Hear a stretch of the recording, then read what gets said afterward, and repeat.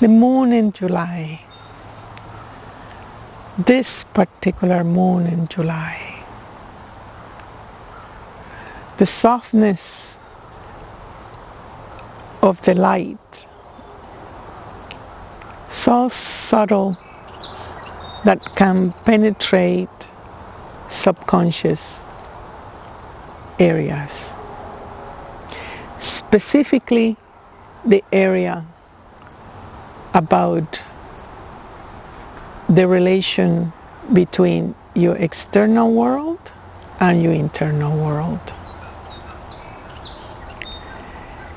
It is a moon that invites us to question, what do you think about the external world?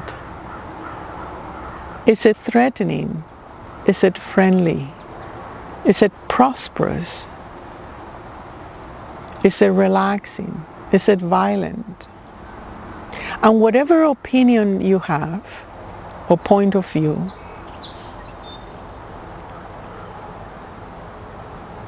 immediately you have a position. It creates a position. So if I think that if the external world is violent, I will create a defense or an evasion. That the external world don't like me, don't love me, that I don't have a place on it. That's all illusions.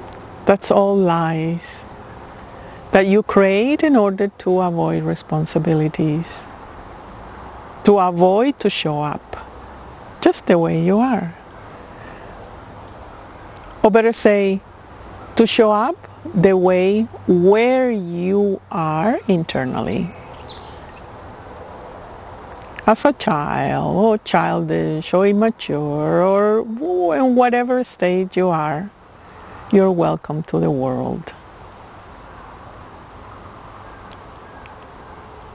So the view of the world create an inner position.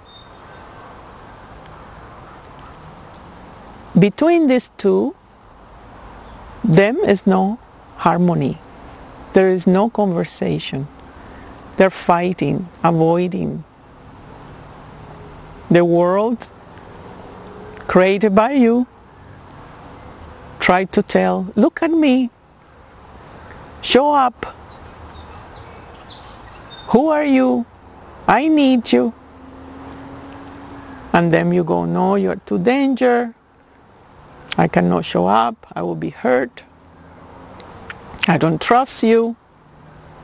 So all these inner conversations are at the subconscious level. And the invitation of this moon is to see the conversations and to see the positions and the probability to see the real vibration of the form that is the cooperation of all humanity. It is being created by all humanity. So you can see humanity, you can see the potential of the form, and with that then you can manage it, you can interact, you can have the synchronicities, the coincidences that promotes your wealth, your health, your relations. This moon is very specific. It's about popping the illusion in your head about the world. See what is truth. Number one, the information that is presently around you through the technology, internet, social media, etc., don't give you the correct view of the world because it's in fear or in mercantilism, an exchange. Right? That's how it manipulates. So it's not that kind of information that it will give you knowledge of the world. Therefore, you are by yourself. What is the world? How is formed?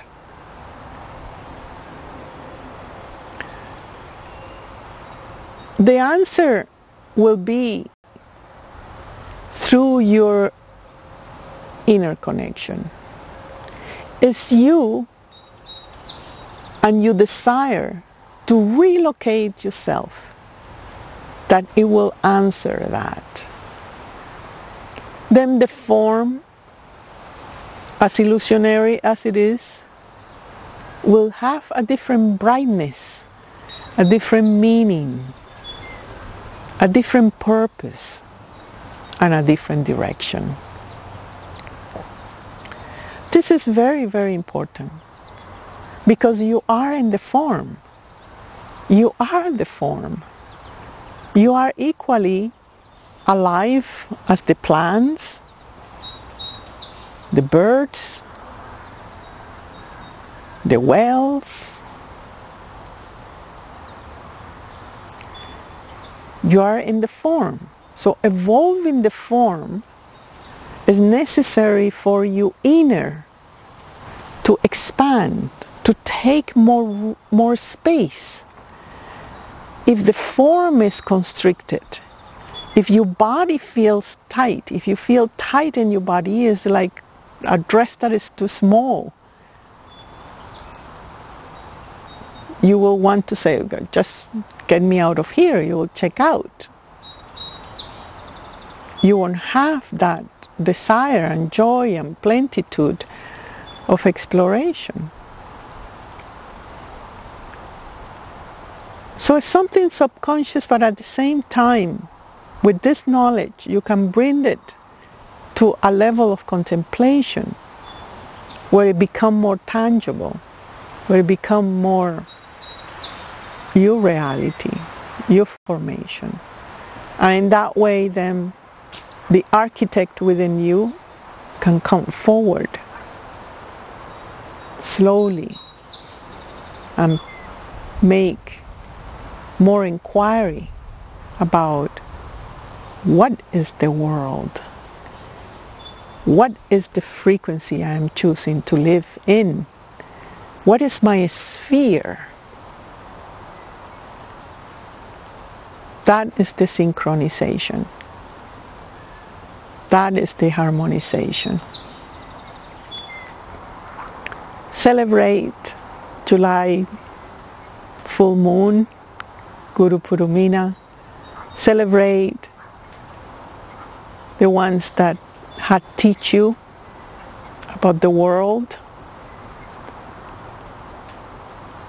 how to live in it.